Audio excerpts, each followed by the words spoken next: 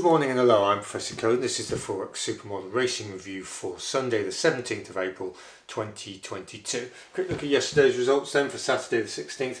We were at Cork on the flat in the 435. We had a couple of horses against this odds-on favourite. Ultimately number one French Claim won at 5 to 6 and we were on a quarter point win at Great Max, which came third at 6 to 5, and we got slightly better than that. And we had half a unit on the one we thought was had plenty of potential, which was number 5 Freedom of Speech, which came fifth ultimately at 12 to 1. So neither of those horses fired, and yet again the odds-on favourite came in and spoiled the party. So we've had 4 losses since our last win at about 12 to 15 to 1, and they've all been 3 of them have been odds on favourites and 1 was 7 to 4. So anyway, that's the way it goes, I suppose. We lost 3/4 of a unit, so we're plus 58.5 units in profit overall. So we'll stop it there and write up today's racing. But we're back, we've written up today's racing then, so Sunday the 17th then. We've got no filter 1, which is our structural filter. We do have an alternate, it's at Newbury on the flat at 356. It's an EBF, European Breeders' Fund. Conditional stakes, 3-year-old, 1 mile 2 furlongs, good. The odds-on favourite here is number 4, Walk of Stars, 4 to 6.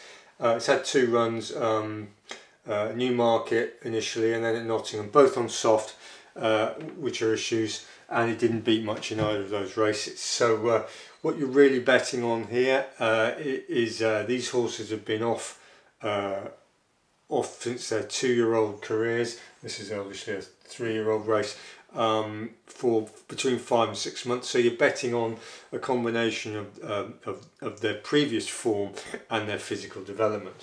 Now we're quite happy to take this one on because it's got 2 crosses in the box.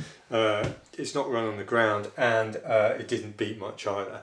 However, if you look at number 3 Hafit, we've got a quarter of a unit win on that one. The odds relatively tight, it's a close second favourite, and whilst we like that horse, we're going to have to use it as a lever to generate some profits on the one we've gone for, which is number 1 Berkshire Rebel.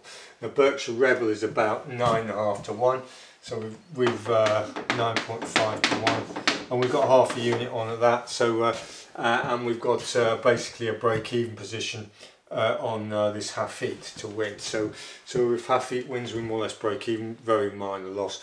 And if number 1 wins, Berkshire Rebel, we do very well indeed. And obviously, if the short price favourite comes in, we'll lose a lot. But anyway, the logic of it is that we believe this odds-on favourite is very beatable, and Hafit these two are linked if you look at the collateral form, and what you're really saying is that you think there's been no suitable physical development or crossover in the development of these horses in the last 5 or 6 months, if you want to take a very short price alone on Hafit. Whereas we're going to use Hafit as a lever into Berkshire Rebel, and hopefully we'll get a result there. So things have been, as I say, all these short price favourites have been just seeing us off, and our horses haven't really been firing, but they will.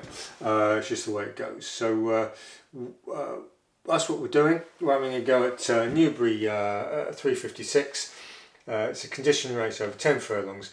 And as I say, it revolves around those 3, and we're going to use number 3 Hafit as a lever into making decent profits on Berkshire Rebel. So anyway, hope that was useful, and thanks for watching. See you tomorrow, and goodbye.